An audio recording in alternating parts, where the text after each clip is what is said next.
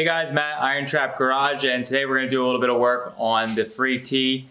So right before my arm got all effed up, basically the last thing I was trying to do before we were rushing to get the car together for the show was getting these kick-ass stainless headers that my buddy Ben put together for me, all polished up. So there's quite a bit of work in getting these all polished and actually fitted to the car after welding up, after doing the general welding on them.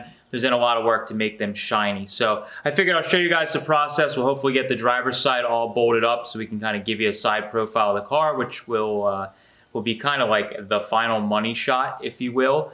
Yeah, show you just a little bit of update on the free T and where it's at.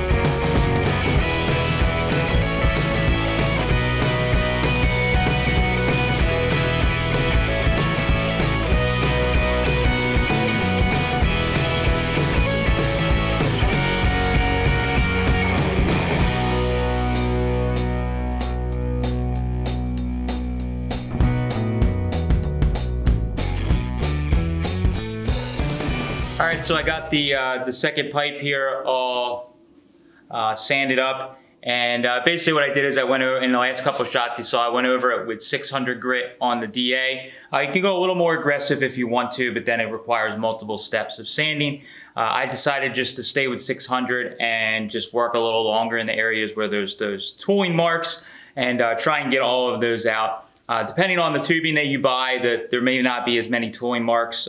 Ben was able to basically put this together with some drops from his day job. They have drops in their CNC bender, and sometimes there's mess ups or whatever, and I got some pieces that might have had a little more tooling in them.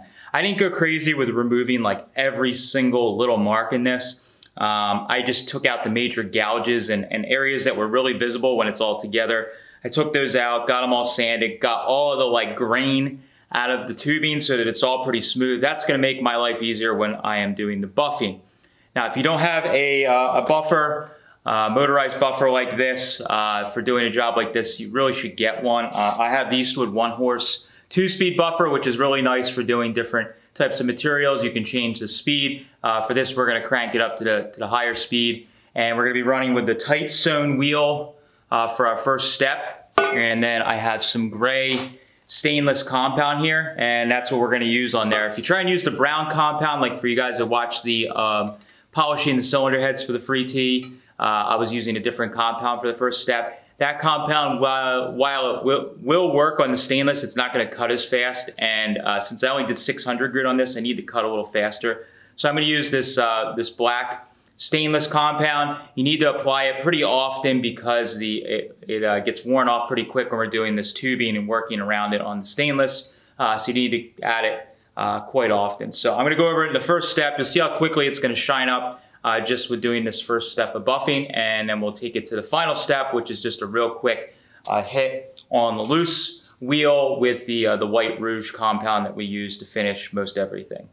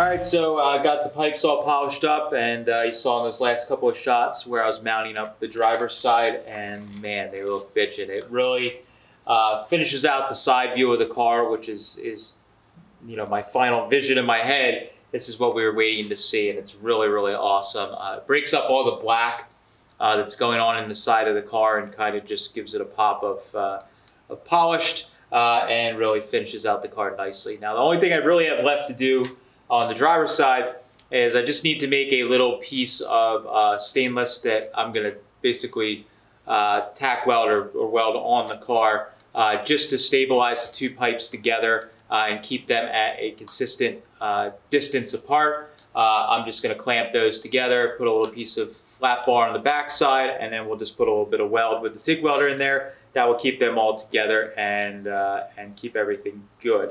The passenger side, that's what Ben basically finished up like right before we were supposed to go to Viva East. And even though he got all that done, we still needed to make the little mounting bracket that goes into the frame. So I'm going to need to work with a helper to get those pipes fitted up, and then also get that mounting bracket welded and all together. So overall, I'm really happy with how these pipes came out. They look awesome, and it just really adds to that like performance and show car thing that you would see in the little books in the older magazines, where a guy built a car that had a nasty flathead, had some tires that hooked up, and you know, had a set of pipes that really made a statement when the car rolled in. So I think this ticks all of those boxes.